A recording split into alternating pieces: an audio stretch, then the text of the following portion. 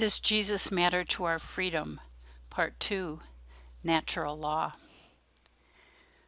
Western societies today have little or no awareness that the rights and liberties that we take for granted are largely the result of Christ's influence. When King John of England signed the Magna Carta in 1215, the era of the king being above the law came to an end. The Magna Carta had important Christian ties that sought to honor God and reform the nation. So what made this charter so important? Here are 4 reasons. First, justice could no longer be sold or denied to freemen who were under the authority of a baron. Second, there could be no more taxation without representation. Third, no one could be imprisoned without a trial. And fourth, property could not be taken from an owner without just compensation. The Magna Carta brought us closer to seeing natural law as the basis of all government. But what do we mean by natural law?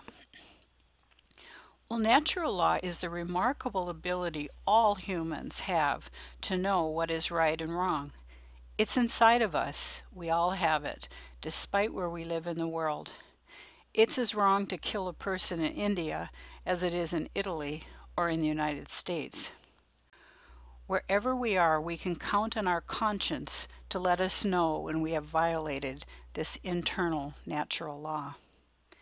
It's part of God's created order and is eternal and unchanging.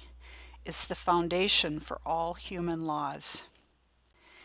In essence, the natural law contains God's 10 commandments.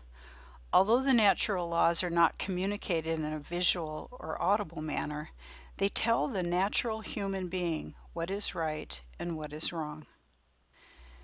The Apostle Paul observed that many of the Gentiles, or non-Jews, who didn't have the law of Moses to follow, actually conducted themselves in accordance with that law. Here is what Paul wrote.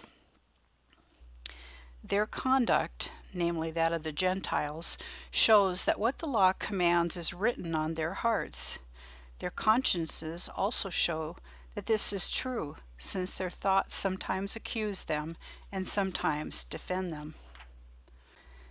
John Locke was an English philosopher and Christian.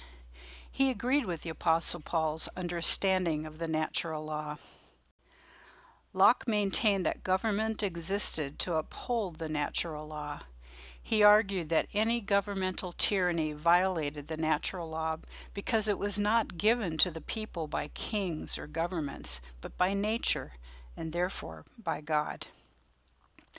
American patriots used John Locke's concepts of the natural law to argue for the rights of its citizens in the American colonies.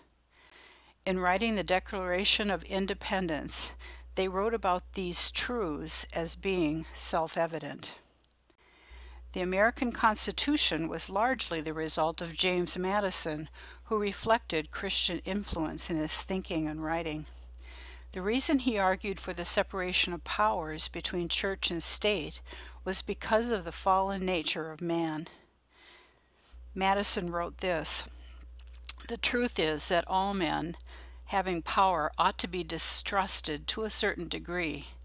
If men were angels, no government would be necessary." As a result, Americans have 3 branches of government which keep a critical eye on one another so that they maintain honesty and integrity. But what about rights that belong to us as individuals? We'll look at this in the next video.